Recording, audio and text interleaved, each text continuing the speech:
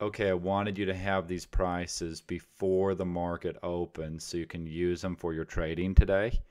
And this is, outside of prediction points, probably one of my favorite tools that we have, if not my favorite outside of prediction points. We have some stuff we're working on that's pretty cool, but these are just incredibly useful.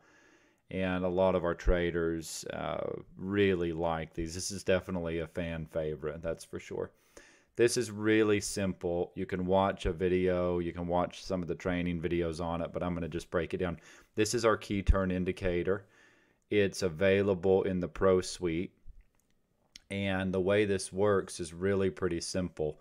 Above these prices, we're looking for the next one up here, and below it, we're looking for the next one down here. So above here, we're bullish, and below here, we are bearish, looking for there. And above here, we're bullish, looking for back up to here.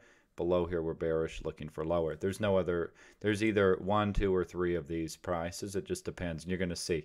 So we're just going to run through those, and you might want to write these down or mark them on your chart and just keep a note of it so you can reference it throughout the day. I would put them on your chart, but that's me.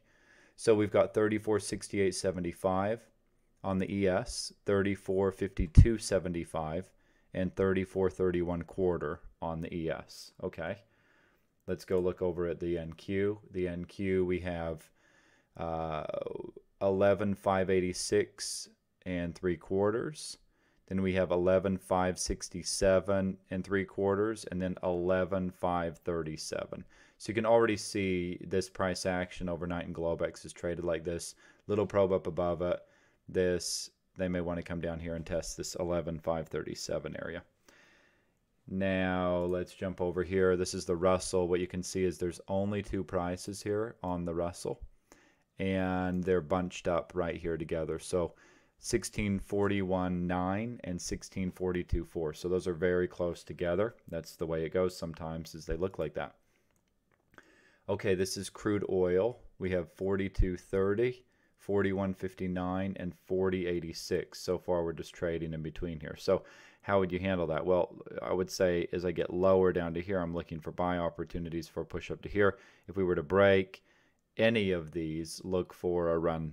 If we were to break here, for sure, I'd be looking for a run down. I want to see strength if that's what I see happen. Okay, here is gold, and you can already see that on gold we've broken out above here, and now gold's sort of off to the races over here, and we've already had a really nice move here, 17 or 18 points off of that on gold right there. Okay, and then last but certainly not least, the YM. Let's see, 28,462, 28,442, and then 28,346. And again, they may want to come back down here and test that one. And then we'll see if that can't hold. Then I would look for sellers to step in and have strength selling. If it can hold, then I'm looking for them to come back up and break out and run higher again. Okay, so that's about as straightforward as it gets. And hopefully you put those on your charts and you can reference them here throughout the day. Definitely a fan favorite. And again, this one is Key Turns, and it's available inside of the Pro Suite.